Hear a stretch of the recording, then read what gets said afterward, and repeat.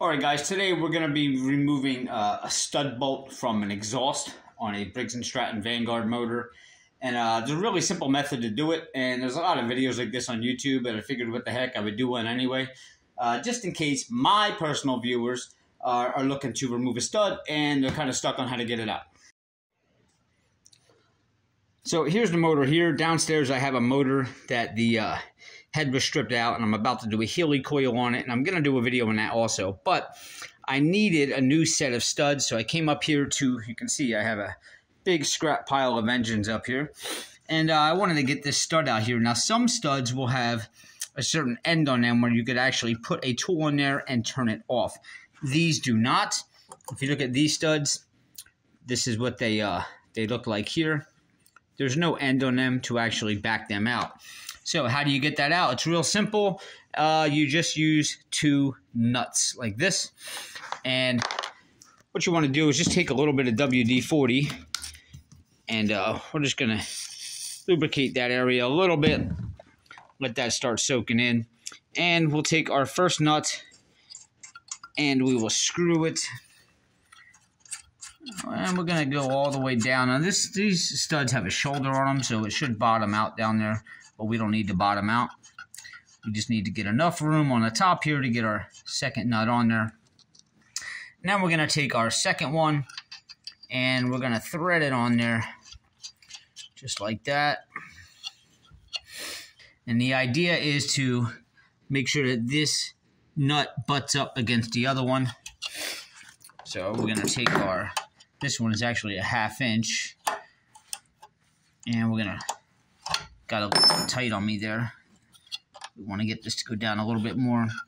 That should work there. All right, now we're going to take our bottom one, start loosening it so that it butts up against the top one. All right. They seem pretty tight together.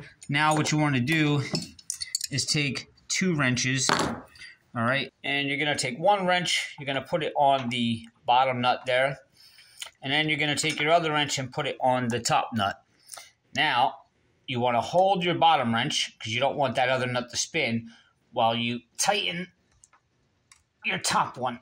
All right, so now these are pretty tight together there. So now basically what you want to do now is your bottom nut here is you want to take that and you're going to loosen the bottom nut. You're going to turn,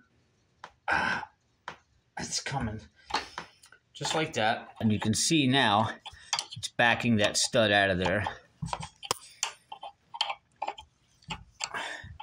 I have really got to get a better camera set up here rather than always holding it with one hand. Should be able to get it by hand now. And there it is. So now you're stuck with a stud with these 2 nuts locked on top of it. Well, it's real simple. What you want to do is take your stud and just put the bottom bolt into this, the bottom nut, I'm sorry, into the vise. And then we'll take our top one and just loosen it like that.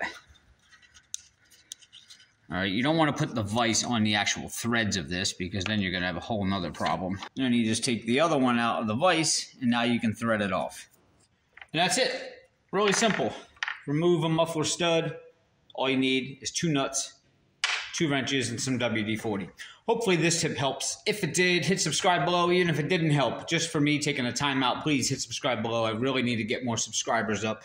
I do these videos somewhat daily. And give me a thumbs up, please, and I'll see you guys next time.